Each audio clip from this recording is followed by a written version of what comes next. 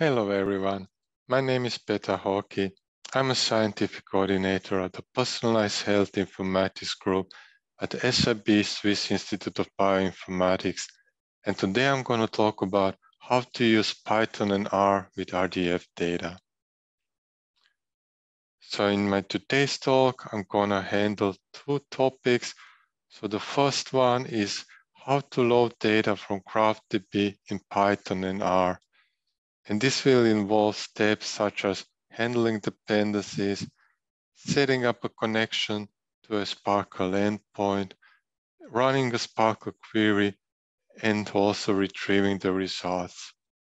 Now, the second topic I'm going to be handling today is how to go from running a single query and retrieving the results of this query to running multiple queries and combining these results within Python and R. Now, there are some assumptions I make regarding a previous knowledge. So for one, I assume you know how to load data in the GraphDB triplestore. Now, if you haven't done this before, then please feel free to pause this video and look up the link on loading data in the GraphDB triplestore I provided below. Another thing I'm not going to be covering in more detail is how to query data with SPARQL. I will also be reusing some of the SPARQL queries handled in a previous talk. So if you want to learn more about their inner workings, then please feel free to consult the video on querying data with SPARQL I've linked below. Even though I started this talk with slide, I'm going to spend the majority of the rest of my talk in a development environment. So this will be either Jupyter in case of Python or RStudio in case of R. And in both cases, I'm going to be using GraphDB as a graph database to which I will connect and query the data on. So let's get started with the first part. Now I already went ahead and started my Python development environment. So I'm running it in a Jupyter notebook. And the first thing I always have to do when using a new package is simply installing it and then inputting the modules I plan to use. So in this case, I'm going to be using SPARQL wrapper package module to connect to a SPARQL endpoint running on a GraphDB database on localhost. But let's start by showing you how to install this package. So this is how I've done it on my local installation. And in this case, the requirements are already satisfied and also the dependencies are already being installed and taken care of. This means I can go on and just simply import the modules I'm interested in. Great. So next, I can go on with setting up a connection to a SPARQL endpoint. And for this, I need a few pieces of information. So I already mentioned that the GraphDB database is running on localhost, and I looked up in online documentation that the default port number is 7200, and I named the project SPHN_demo. So this is all the information I need to construct an URL, which I then provide as parameter to the SPARQL wrapper function. And I obtain a reference to a SPARQL wrapper object.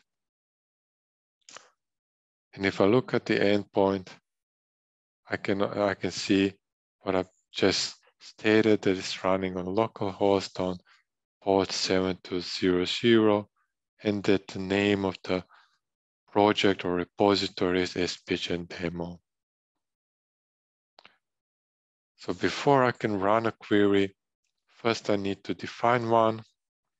And for this purpose, I have reused a query from a previous talk. So I linked the talk in my slides, but also on the website. So if you're interested in learning more about the inner workings of this SPARQL query or SPARQL in general, but just like a broad overview of what this query does, it searches and returns, assuming that there were matches, patients allergic to past vegetable. And now, one way, or let's say one brute force way of doing this would be to search then for each and every single type of past vegetables. So for example, peanuts, lentils, and so on, and then retrieve each and every one of these results and combine them somehow in the end. But thanks to the SPHN ontology and also SNOMED ontology, there is a simple way, namely, we can reuse the SNOMED CT code for past vegetable and then simply look up all of the substances which are subclasses of this past vegetable class. And by doing so, we can then, in the mock data provided for this purpose and also for other trainings, we can then look up all of the patients which have had an allergy episode to a substance which is a past vegetable. And this takes care behind the curtains of all the different past vegetable types, so peanuts, lentils, or any other kind. So one way of defining such a query in Python is as a multi-line string, and to that end, one can simply reuse this form of syntax, so once for the beginning and once for the end. And I basically just copy and pasted the original query in this string and named the variable query string. So now I can go on to the next step, which is how to run the query and retrieve results. But before I do that, first I just set up the query using the query I just defined on the SPARQL wrapper, reference to the SPARQL wrapper objects I just created. And additionally, I set the return format to be JSON. Now the last part I did simply because then the retrieved results have the form of a Python dictionary, which is, at least to me, somewhat easier to handle than some of the other provided options.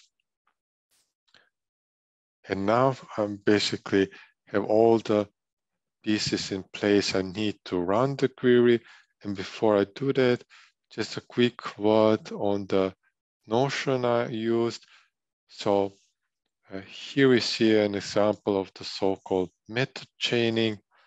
The method chaining allows one to use a reference to an object only once, and then to have multiple method calls on this reference. And in this case, one simply calls the query method on the SPARQL, on the reference to SPARQL wrapper object, and then also the convert method, and ends up with the results. So now that I run that, of course, the next step is to look into these results to see what has been retrieved. Of course, assuming that there were any results retrieved, which I test for in this first part of this if-else construct. But the order to do so, one can then simply take all of the results. So this is just a simple, just a complex way of saying, take all of the results that were retrieved, and then I can iterate over each and every single one of these results. And now, in order to access a variable of interest, so in the case of this query, we retrieved the patient variable, and in order to access the retrieved patients, I just simply leave the question mark out and use the patient, the name of the variable as a first index of the results, and also value then to retrieve the actual value which was retrieved. And when I run that, we can see that there were quite a lot of the patients retrieved, and we're going to be reusing these retrieved patients also in the second part of this talk. But for now, I'm going to switch to R and show how these same steps can be replicated in R. Now for R, I'm going to be using RStudio, and I already set up an R notebook covering all the different steps involved. Now first, one needs to ensure that the necessary packages are installed. And in this case, I'm going to be using the SPARQL R package. Now, I already installed it on my computer, so I only need to include this by running library with the name of the package. And if you need to install the package yourself, this is how you can do it. So I just run that part. And now I can go on with setting up a connection to a SPARQL endpoint. And just as a reminder, I have a local free GraphDB instance, so running on a local host, and I already know that the default port number is 7200, and I named the project SPHN_demo. And this is all the information I need to set up an endpoint URL. And one additional nice thing that this SPARQL package allows for is for a parameter where I can define prefixes, which then get also considered when retrieving the results. So I went ahead and provided a prefix SPHN resource with the corresponding URI. And of course, as expected, the URL of the SPARQL endpoint is same in case of R as it is in case of Python, which is to be expected. Now, in the next step, I need to define a query, and here I will be reusing the query for patients allergic to pulse vegetable, and this is even more simpler to define in R as in Python. I can use just a single, either single or double quote to denote beginning and end of the query string. So I run that part also. And now I can go on, run the query and retrieve the results. And for this, I call the SPARQL method. I give it the endpoint URL as the first parameter, and then the query string as the second one. And I also provide the prefixes as an additional parameter. And then I display the initial few parts of a few lines of the results. Now, usually this returns a data frame. So data frames are native to R, which has one column per variable of interest, and then it puts the various values as different rows of this data frame. However, in this case, we only have one variable of interest, so the data frame ends up being a bit inconvenient, but this is something that can be handled easily with a simple transformation. And I'm going to show you how to do that in the second part of this talk. But first, I'll switch to Python. So having handled the case of a single query, Next, I'm going to show you how to run 2 different queries and then to combine the different results so it can be used for some type of application. So one thing I find helpful is when I work with data frames instead of dictionaries or some other data types. And in Python, there is a very useful package, in my opinion, called Panda. So I'm gonna go ahead and import this package now. Depending on your local installation, you might need to install it first with steps I showed earlier. And once I import this package, then I'm gonna transform the results retrieved earlier in the form of a dictionary into a data frame. And I'm gonna name them DF, which stands for data frame, and then the name of the, or a symbol for the query, a pulse vegetable. And if you remember, there was only one variable of interest, namely the patient. So in order to retrieve the value for this patient, I use this syntax. And here I provide the name of the column which I want to have in the newly created data frame. And of course, there are various ways one can define such a data frame. I choose one which I found somewhat simple to produce, and also what I hope intuitive for somewhat beginners in this area. But let me just run this now. And here we can see it's a data frame with one column called patient, and shown here are the initial rows with value, each containing one patient value. So having done that, I'm going to move on to defining the next query, and I'm going to start with the query shown in the previous talk on SPARQL queries I provided a reference for, namely query for patients with measurements of leukocytes in blood.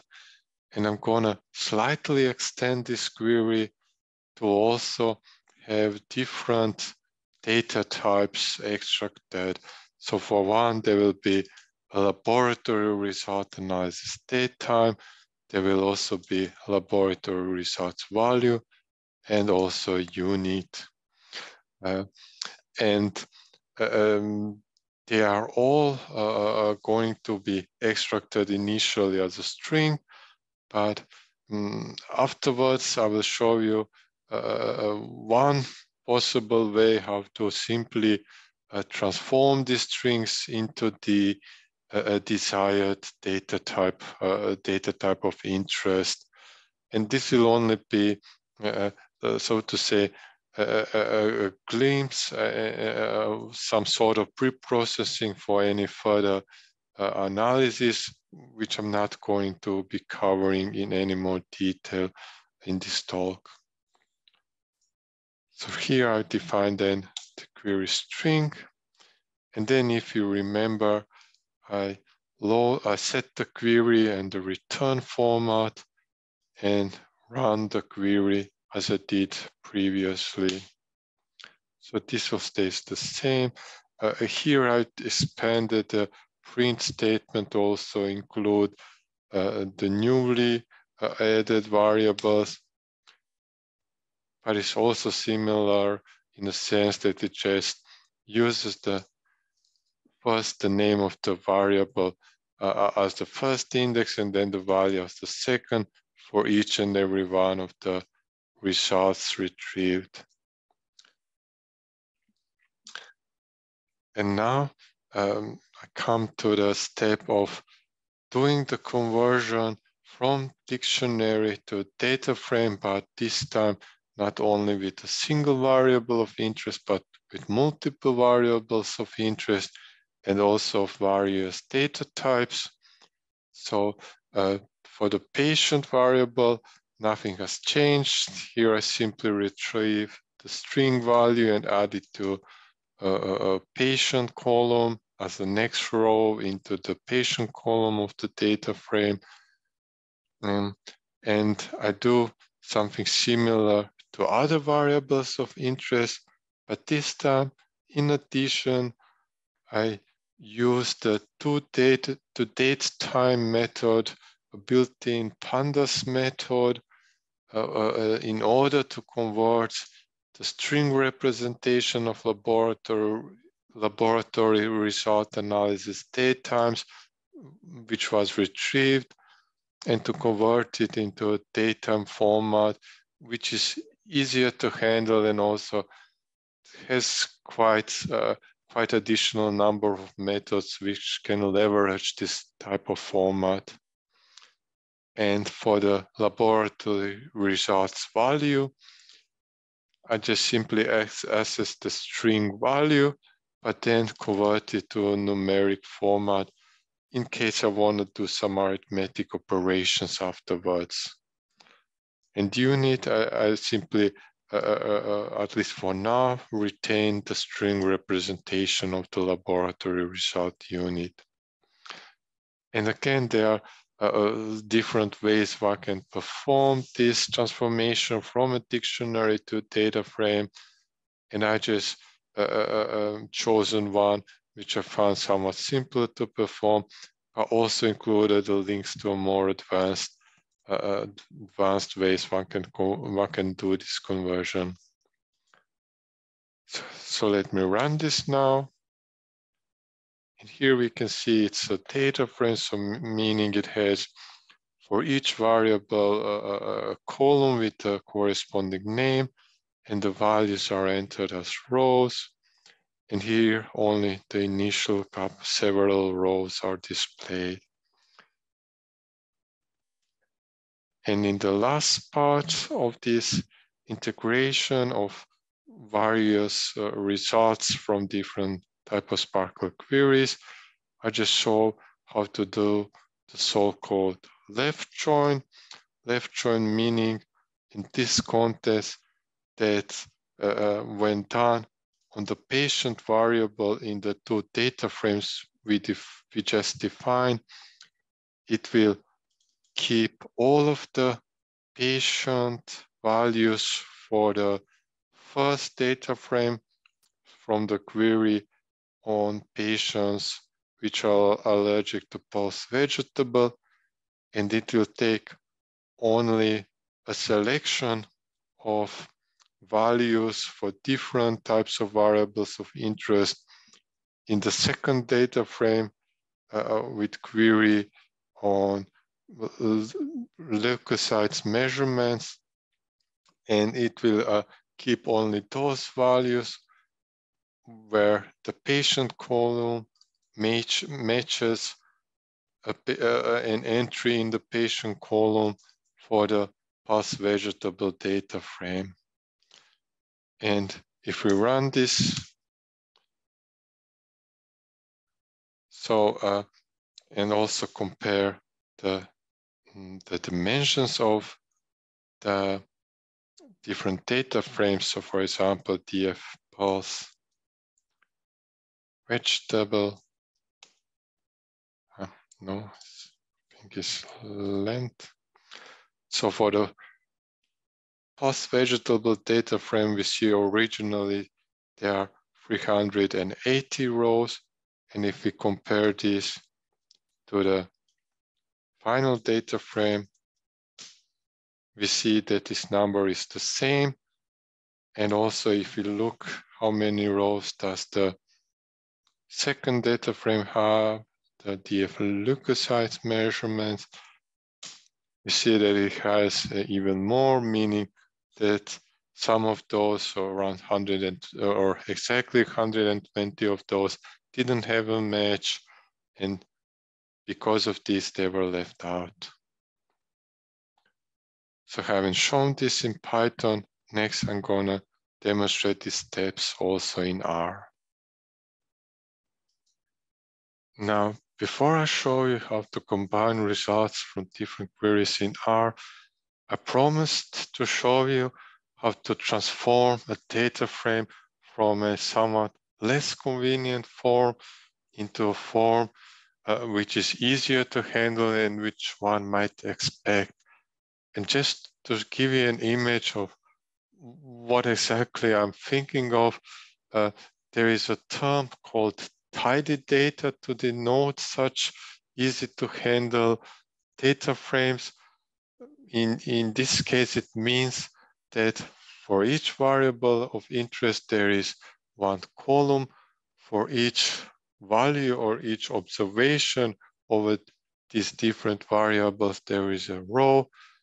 And in each cell, there is a simple value as opposed to a nested value or even some other type of data structure. And this simple criteria actually make combining results or many other different operations quite easier to perform, and as such are quite recommended. Now, if you remember from the previous query, there's only one variable of interest, and even though the return data type was a data frame, it was quite a bit confusing with each and every single value being placed in a similarly named column. Now, this can luckily easily be fixed, and I already prepared a one line which does this. Now, don't worry if you don't understand the concept of calling apply on a data frame together with a desired transformation and then generating a new data frame from it. For now, I think it's also sufficient just simply to use this as a template, just in case if you end up having to run a query which produces a similar result, then you just need to replace the query results with the name of your results variable. And additionally, I also made sure that the column is named as expected. And if I run this, one can see that the results are similar to this tidy data format, which one would come to expect. Now, next, I want to show you also in R how to deal with various data types, also data and numeric. And just as a reminder, again, I will be reusing a query for patients with measurements of leukocytes in blood handled in one of the previous training videos. And I expanded again this query with this part, which in addition to querying for patients fulfilling this criteria, also retrieves the data of the laboratory result analysis, but also the laboratory results value and the associated unit. And as before, I put this query string as a parameter in addition to the endpoint and prefixes when calling the SPARQL method to obtain the query results. And since in this case there is more than one variable of interest, we already obtained the expected format with each of the variables having their own column and the values placed in different rows. But there is one difference compared to the same query run in Python. Here, I additionally made it explicit that I want to retrieve the laboratory result analysis datetime as a string. So using this call, this is simply because on my local installation, we're running the query without this explicit conversion. I noticed there might be some issues in guessing, so to say, the exact date, time, format. And as this is something which I find more easier to handle in R or any other high-level language, I just simply retrieved string from the graph database, and then I handle the conversion later on in R. Now, in the next step, I perform this type of conversions, and to this end, I utilize two additional libraries called tplyr and lubridate. So they are actually from a whole set of libraries called tidyverse, something I find very useful, and I can gladly recommend the use. And the tplyr, for example, allows one to use something similar to method chaining in Python. In this case, this is performed utilizing the so-called pipe operator. So this is basically a syntactic sugar, but for me, it produces a more easier to read and maintain code. So this is why I also applied it in this case. And what I do here basically is that for each and every measure, so each and every row of the data frame with the laboratory measurement results, I perform a conversion of the laboratory result value as a numeric data type and assign it to the same column, so in place, so to say.